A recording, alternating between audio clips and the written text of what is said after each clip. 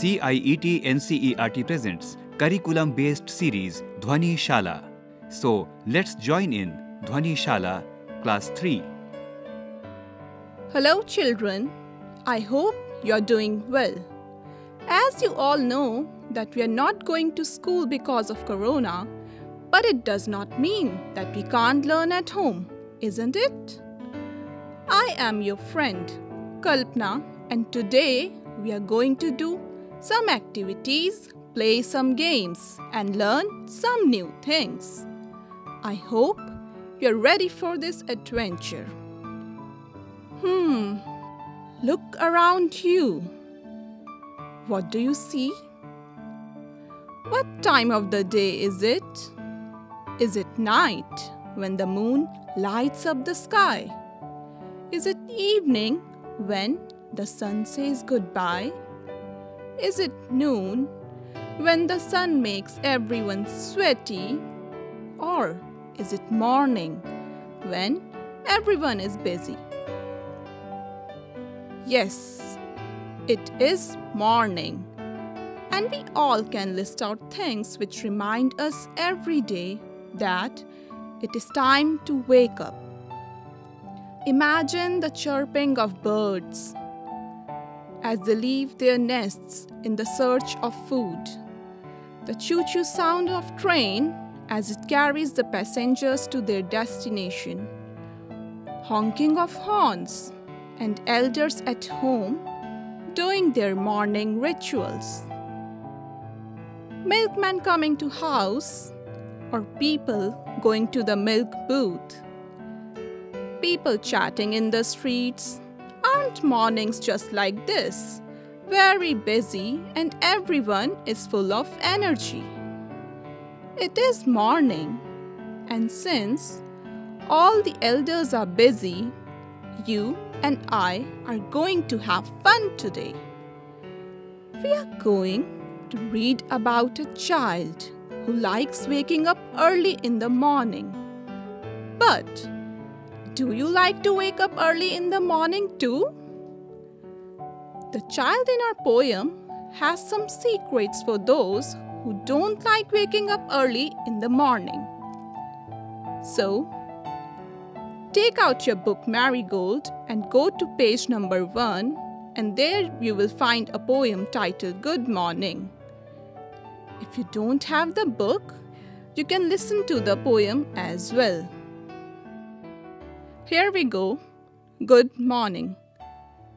And if you like the mornings too, like the child in the poem does, listen to this poem carefully.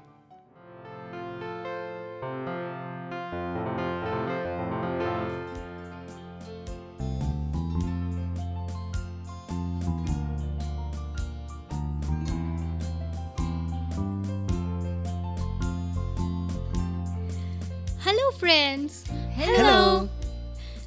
Do you say good morning in the morning when you meet your friends, teachers and anyone on your way? Yes, we do. Come on, let's all say good morning. Good morning. Good morning. Good morning. Here are some of our friends who say good morning in their own way. And all of them like songs very much. First, let me sing for you and then we will sing together. Okay? Okay.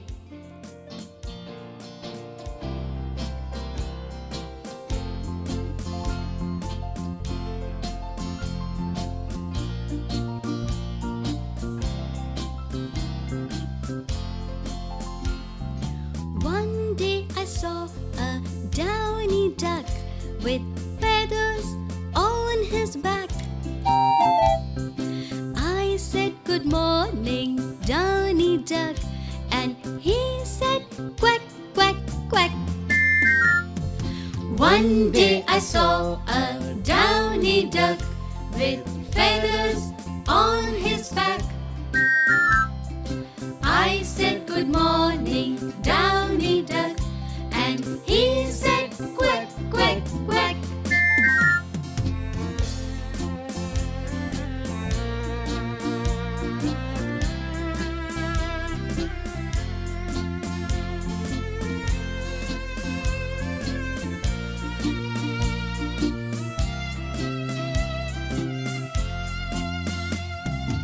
One day I saw a timid mouse.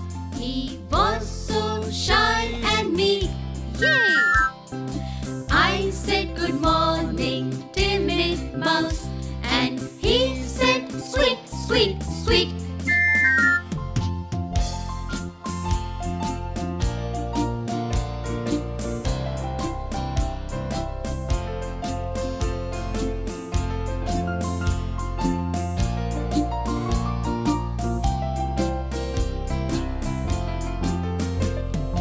One day I saw a curly dog. I met him with a bow. I said good morning, curly dog, and he said whoa, whoa, whoa.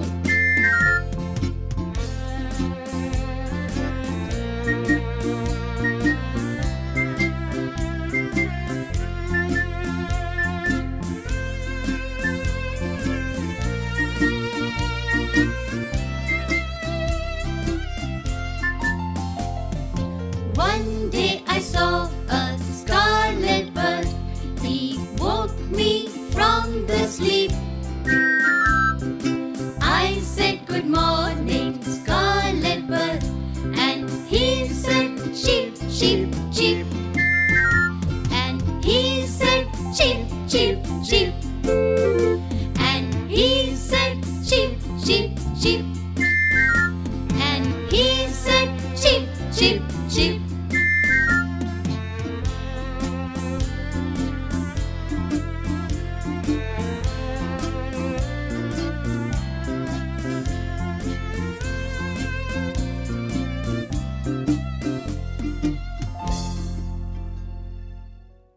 What a lovely poem! And the child in the poem has wished good morning to so many friends of her. Let's recall how many friends she has. We have sky, sun, and little winds. We also have birds, trees, creeping grass, and brownie bees. Isn't it amazing that she has so many friends? I know many of you miss your friends at school, but don't worry, we will be back to school very soon. Till then, we can learn as well as have fun together. And hey, it looks like we have some new words here. Let's talk about them. Our first word is creeping, and it comes in the line and creeping grass and brownie bees. The word creeping means to grow or to slowly move along any surface or ground. In our poem, we have creeping grass. We have some other plants that grow along the ground like the pumpkin plant. But here we can see it as the slow movement of grass because of the wind. And that's why we have creeping grass. But what is brownie bee? I know about color brown, but brownie? Oh, now I get it. I'm sure many of you have another name at home that is used by people who are close to you, and you might have such names for others as well. Like if your name is Mansi, people at home call you Manu. Or if your name is Priyanshu, your family uses the name Penku for you. Let's say Brownie is like that as well. Can you make a list of such names? Well, that one is going to be a fun activity. Moving on, our next word is awake. And I'm sure many of you must have heard this word before. It means when you stop sleeping or you wake up after sleep. As you can see, the child in the poem uses the line, "I'm wide awake," which means she was sleeping earlier but is not sleeping anymore. Or is awake now since it is morning. And we also have gone away, which is used when something or someone is not in a place where it was earlier. Or we can say that the person or thing has disappeared. Like the child in the poem says the line, where the night had gone away. Here, she means that when she woke up, the night wasn't there anymore, and that means that night had left that place for some time. But I think the night will come back, don't you? So, we got to learn about gone away, creeping, and awake. Oh, I just noticed something. Our friend in the poem uses good morning to wish everyone. And I was wondering what she says when it is noon. Yes, most of you guessed it right. It is good afternoon. Can you think of some words which are used to wish good morning in your language? If you can't think of anything at the moment, you can later discuss it with your elders as well. I can think of some in other languages. Like, we say Shubh Prabhat in Hindi for good morning. Many people use Namaskar, Namaste as well. In Kannada, we say Shubhodaya to wish good morning. Do talk to your elders about wishing good morning in your language and use it with others. Now, for our next activity, we need to listen to the poem very carefully once again. So, here we have our poem, and then we will talk about our activity. Pay attention to the sounds. Good morning. Good morning, sky. Good morning, sun. Good morning, little winds that run. Good morning, birds. Good morning, trees. And creeping grass and brownie bees. How did you find out it was day? Who told you? Night had gone away. I'm wide awake. I am up now too. I'll be right out to play with you. As I mentioned earlier, that we will be talking about sounds for this activity. So, it is time to look at sounds. Today, we are going to talk about rhyming words. These words end with the same sounds, but remember that they can be written differently. Let's look at an example to understand it better. Listen to the sounds at the end of the following words carefully and repeat after me. Snow, go, no. I'm going to say the words once again and you have to repeat them after me. Here we go. Snow, go, no. When we write snow, it is written as S-N-O-W. But when we speak the word snow, it has an O sound at the end. Snow. All these words end with O sound. Therefore, we can say that they rhyme. Snow, go, no. All have O sound at the end. In the poem, also, we have some rhyming words.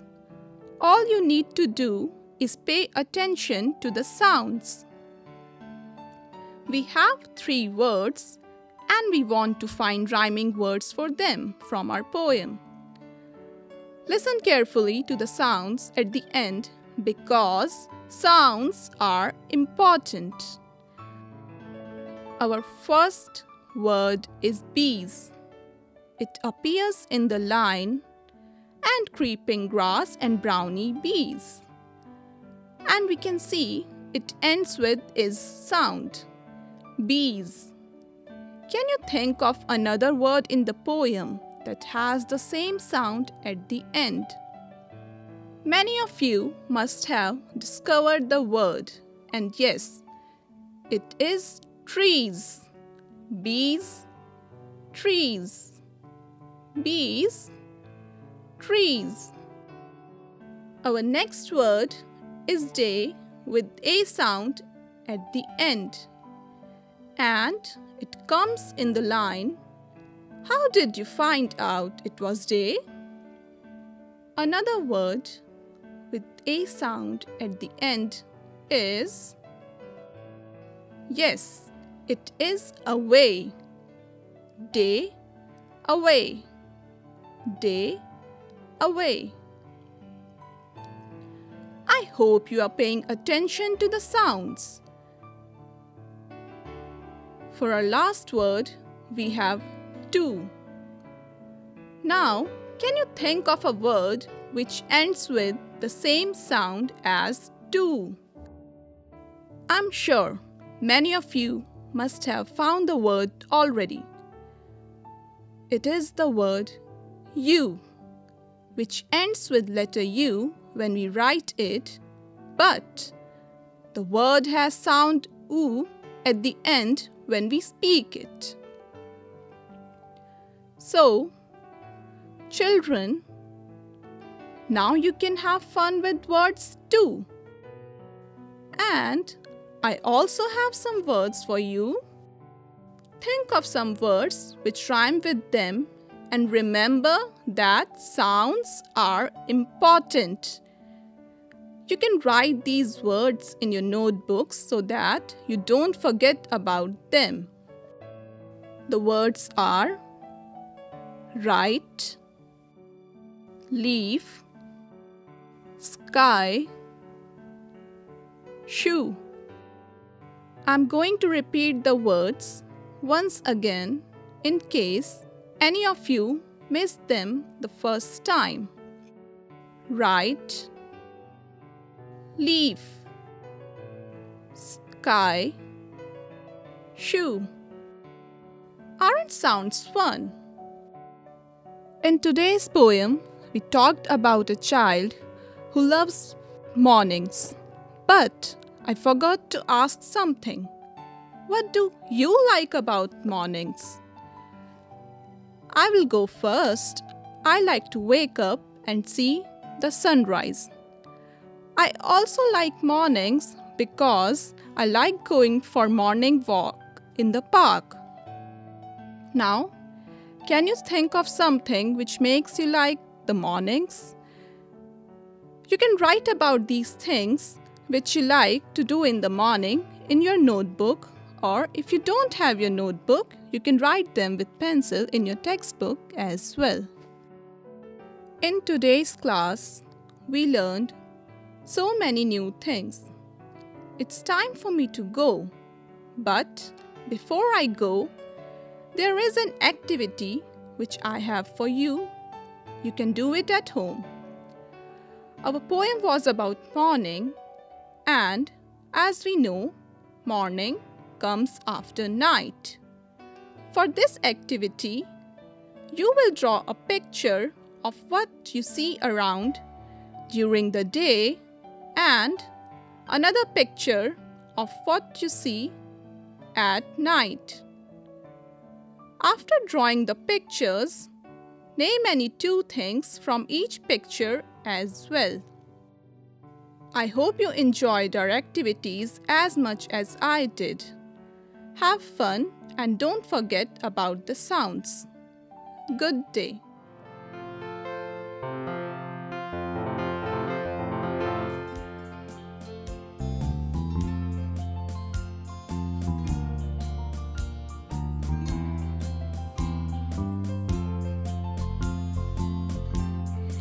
Hello friends. Hello. Do you say good morning in the morning when you meet your friends, teachers, and anyone on your way? Yes, we do. Come on, let's all say good morning. Good morning. Good morning. Good morning. Here are some of our friends who say good morning in their own way. And all of them like songs very much. First, let me sing for you and then we will sing together. Okay? Okay.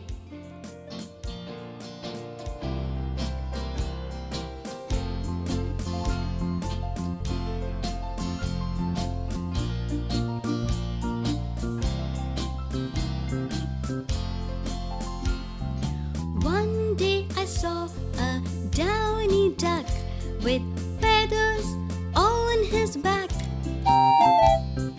I said good morning, downy duck, and he said quack, quack, quack. One day I saw a downy duck with feathers on his back. I said good morning, downy duck, and he said quack, quack, quack.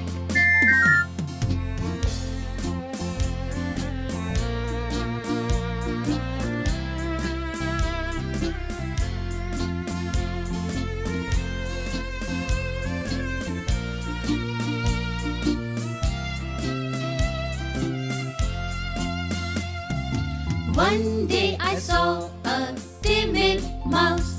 He was so shy and meek. Yay!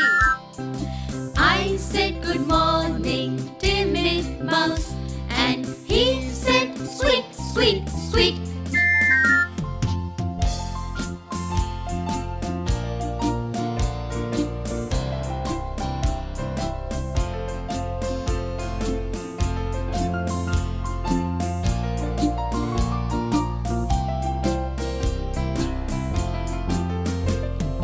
One day I saw a curly dog. I met him with a bow. I said good morning, curly dog, and he said whoa, whoa, whoa.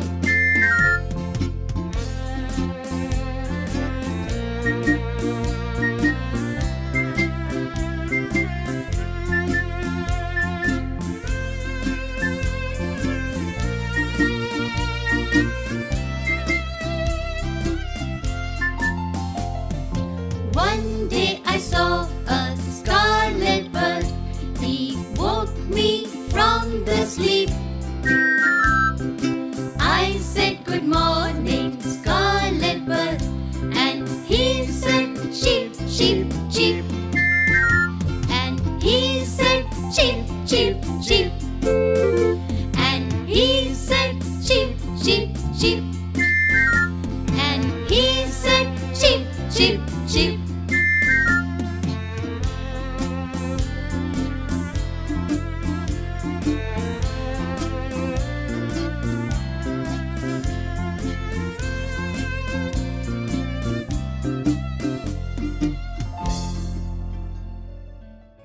So friends, you were just listening to the series Dhwani Shala. Production assistants Meenakshi Kukreti and Tanu Gupta. Recorded by Batilang Lingdo. Produced by Ajit Horo. This series was brought to you by CIET NCERT, New Delhi, India.